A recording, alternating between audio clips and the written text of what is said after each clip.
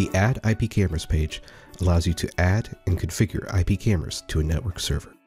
If you have any questions about whether or not Exacq Vision has integrated with the camera you are using, please reference the IP camera integration page on our website.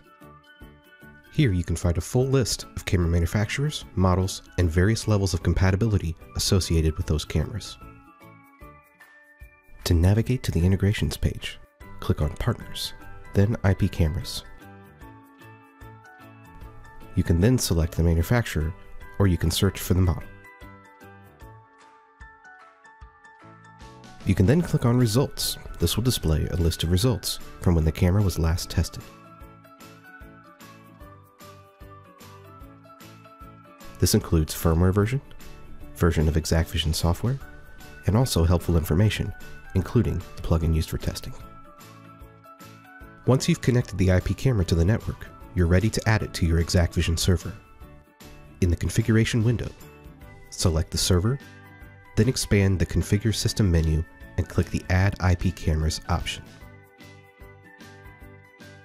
From the Add IP Cameras window, click on the Rescan Network button to discover new cameras on your network. Now click on the IP camera you wish to add to the network. The camera will appear in the IP camera list. If adding multiple cameras, select the cameras and click Add Selected. Otherwise, verify that the IP camera information is correct for the camera you are selecting, and then click Apply to enable the camera. The status column for the camera will change from Not Connected to Connecting, and eventually to Connected. The new camera is now available for viewing in the client. If any problems occurred, use Show Details to display a brief description of the status connection and troubleshooting information. Alternatively, you can manually connect to a camera by its IP address or hostname. Do this by clicking the New button under the IP camera list. Then, in the IP camera information area, select the device type to load the proper driver for that camera. If the proper driver is not available and the device is ONVIF compliant, select the ONVIF driver. If using the RTSP device type, please note that RTSP compliant cameras can stream video, but not motion detection or camera configuration data.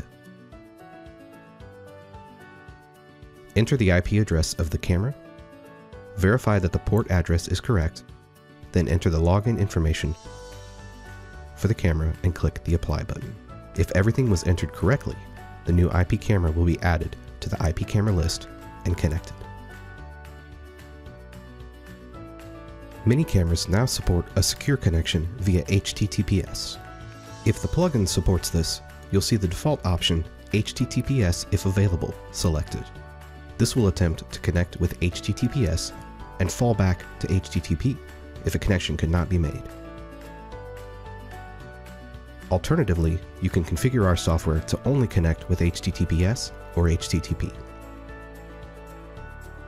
You can determine the type of connection that succeeded with the protocol icon. A green icon means we connected with HTTPS to the camera and video stream. Yellow indicates HTTPS to the camera and regular connection for the video stream. And no icon means HTTP connection to the camera and a regular connection for the video stream.